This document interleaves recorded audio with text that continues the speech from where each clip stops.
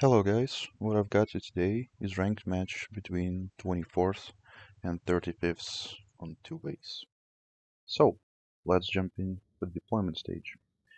Uh, just because he's playing the airborne division, I was really afraid him pushing alpha, so my main goal was just to stop him from holding the alpha and then work my way around him because he has very good air, very good helicopters, and like a lot of forward deployment, but that was not the case. So let's jump into the game. From the start, I got the Apache because, as for me, that was like a very good decision to stop him from the initial push, but it kind of never happened, but still. Yeah, here I'm just basically putting some defenses because that's would be my next concern, because that's like not very obvious part of pushing in, but at least it still happens sometime. And middle basically got abandoned because I wasn't really very cautious about it because I mean I can anyway go like with his backline whatever. There's just a lot of space for me to push him out. So he's getting first fighter, and he was getting somewhat of the uh, basically drop around here, the supporting of choppers.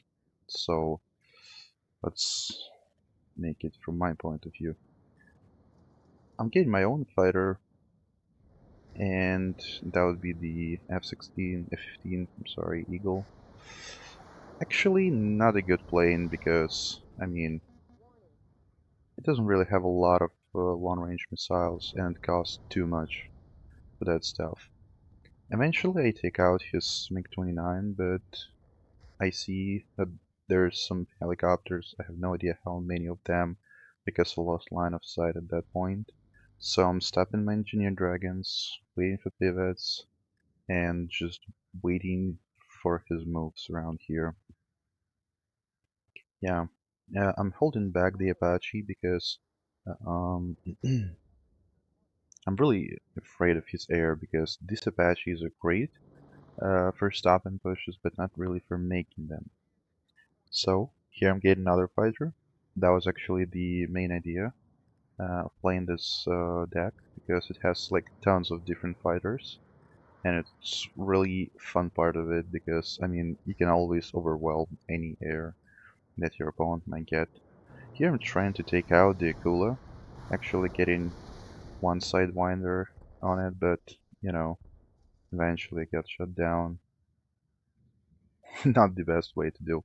But here, when I see that there is just no push here, I decided to make my own push. I here have some engineer flashes, 84s, PVETs in a Bradley. Here I'm just leaving some recon, just the National Guard scouts, and taking the helicopter a bit further.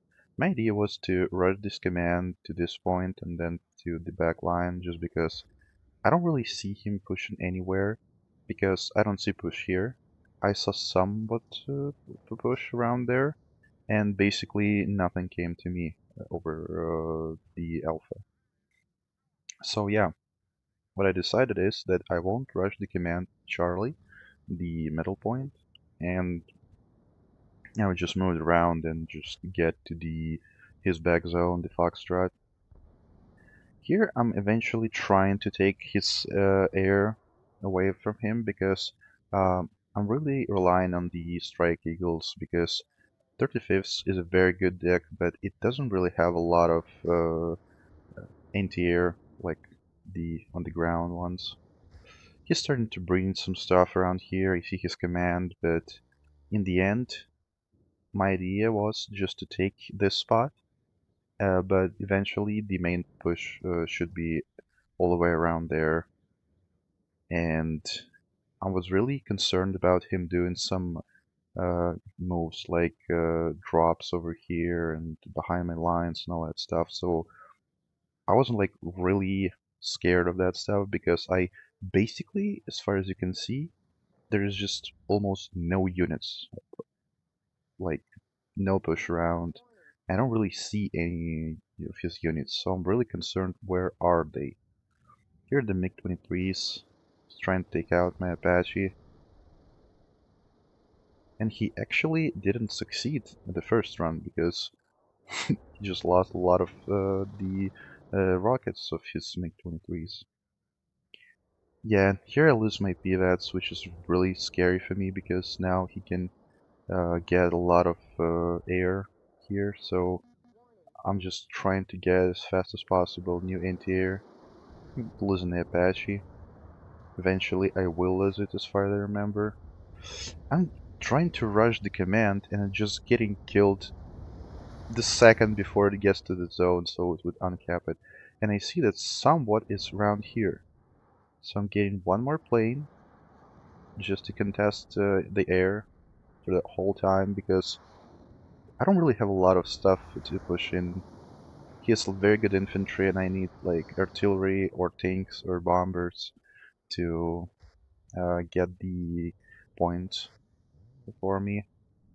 So I'm getting the strike eagle for the Spetsnaz and actually getting blown away. Great plane. I'm going for the second bombing run because I don't see any of his fighters around. And this is eventually me taking the Charlie. I'm still getting as more fighters as I can because uh, first of all, I had like different ideas to approach this battle, and it was just I said, it was or I'm getting tanks, or I'm getting bombers, or I'm getting the artillery. But I don't see any of his units, so not like the smartest idea to get artillery when you have no idea where to fire it. Actually, it takes down his MiG-29 over here. So when I'm having a lot of fighters in the air, I can get rid of his fighters and his helicopters. So I'm taking like one of the most efficient units that he has. Here was like not the fun part where I actually, as far as I see, I lost it or not. I'm not even sure about that even now because yeah. So the main goal was to take the air and force him for the fight somewhere where I'm actually was really um, feeling good about. Because here, yeah, it's kind of like the infantry fighting place because like a small forests, like a huge parts forest here, hills and all that stuff. But eventually, he's like very cut off in his approachments because he can go or this way or try to contest the zone over here. That's not like like a valid option around here. But that was the main goal because while I'm sitting here, he cannot actually like get reinforcements around here. Only by this route, but it would take much longer time, and um, I'm not sure if like when you at this map when you get in new units to the Charlie from his perspective, as far as I remember, they would go from this side because this is like the longer route, and the AI would immediately deploy them here. You can actually manage it to deploy like around here, so it would go this way, and then you manually reroute them around there. But yeah, that was like the main idea, just to stop him from getting reinforcements to the Charlie, and then I would have like chance to push him out of the zone. I'm trying to get like some units around, and getting new engineer squads, some scouts, and I'm actually still very concerned about this point because I don't really have a lot here. I have like the couple scout teams, one chaparral. So yeah.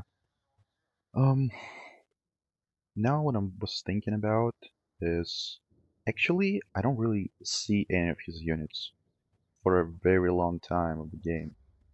I see the meta squad around here, some choppers, and I'm very concerned where are his units. Here I'm losing Bradley because I wasn't sure if there's anything. I was really scared of another Spetsnaz around there. So I'm getting again Strike Eagle. I was looking for the meta squad, but Now I see a huge blob of his units around there, so I'm actually looking for a good hit, especially on his tanks. And I'm still contesting the air with the Phantoms because it's actually a great plane. It has 5 pretty long-range rockets. Let me catch you. And, I cannot catch him. Yeah, now I can. It's actually a great plane. It's much more capable of fighting than F-15s and F-16s because, I mean, it's cheap as F-16, but it's as good as F-15 because of the amount of the rockets it gets. I'm getting one more Strike Eagle for that, and I'm starting to move to the his side of the Charlie and still messing him around with his deployment and with his units he's trying to get here. It was kind of smart move to take choppers around here, but I mean the point when you lose the air, it's not a good move. Actually, that would be much better of him just to rush some heliborne infantry and helicopters somewhere around there and just try to stop me from utilizing this stuff, or just to use ground forces instead. But he was very was believing that he can take out the air. It's actually not really often when you can see the 24th and his airborne division. You're pretty sure that you're getting the best air in the game, but not really because this division you can take a very huge amount of fighters and actually has not the best bombers in the game, but at least kinda nice bombers. And that what happens because the moment that he lost air, I can utilize the F-15 Strike Eagles as much as I want, so I can take out his tank, his BMDs, and all that stuff. And I'm already getting the command round here. He still has some fighters, but this is exactly why I'm saving the Eagles around just to take out any of his air, what he would try to use to take the Strike Eagles. Yeah, and basically he just stands at this point. He's trying to get into, bring the Conquerors to cut off this route, but it's not really a good point. And eventually I'm getting in just using the Vulcan gun on the like direct strike from the fighter to the ground. And he still brings some stuff. And at this point I see that this actually is Scratches, so he's getting a huge amount of stuff, he gains some anti-air, but the problem is that Scratches are not that good because they're not really long range, and at this point that was a good move, but again, like, uh, he should have rushed around here. I was still very concerned, does he actually have this some stuff around here or not?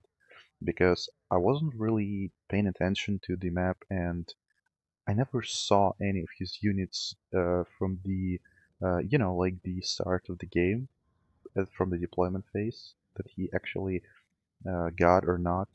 And I was pretty sure that here's like some stuff, and he just cannot get a commander because he's using all the points just to try and take him back at this point.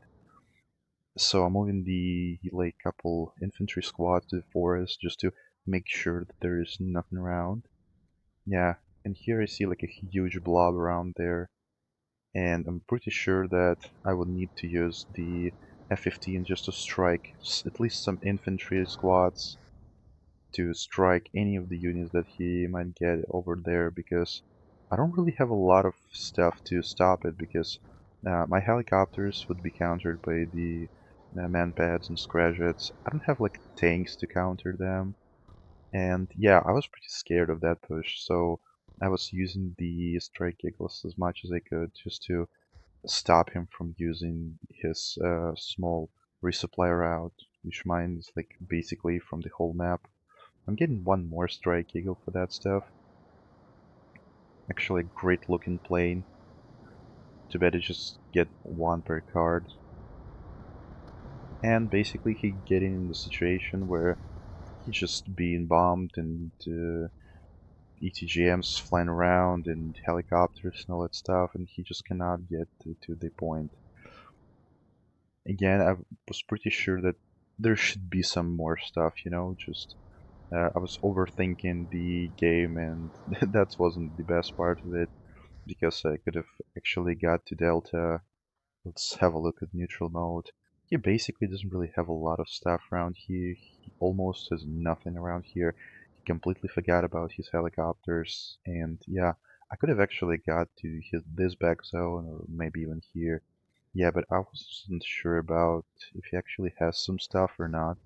So the fight continued on around this place, and actually this Bradley is just the National Guard one. It actually doesn't have the stats, it's like the 48%, and here should be the great point of this stuff. So we have Bradley versus BMD1, two Bradleys actually, but they just cannot hit it, not with the autocannons, not using the toes. And basically the BMD1, like the very old stuff that has a freaking cannon on it, just took out a Bradley in 2 shots. Yeah, that wasn't really fun part. He gets the commander here eventually, but not the smartest move again, because he can't really stop me from pushing into there, because, I mean, he just doesn't really have any, at least meta squad. I have the full map control. Here I'm already trying to get to his back line. I see his tank around here, so I'm just poking around just to find where are those units that I was very afraid of from the start of the game. I'm taking the stride giggle again, with eventualism's line of sight, and just rerouting it to some his exceptional optic recon, which is always nice to take out because he has just not a lot of them per card and in the deck overall. And I'm pushing the National Guard scouts to this building just to spot his tank that I've seen before. And I'm still keeping the Strike Eagle around just to take it out, maybe push in. I see his MI9, the command chopper, not the best command unit in the game because, I mean, it's very vulnerable and it's very easy to see when it lands. Yeah, here I spot his T-64B, eventually was in line of sight again, but the scouts are fast enough to get in there, so another bomb drops and another tank goes out. Here he brings the K-50, pretty scary helicopter. In my opinion, it's much better than in-game Apache because he has much faster rockets and, yeah, has pretty high CM. Not really, but yeah. Here I'm losing the uh, F-15 and I don't really know what to do with this Akula because I'm just getting the pivots, but he's much has his rockets are like very long range and very very accurate.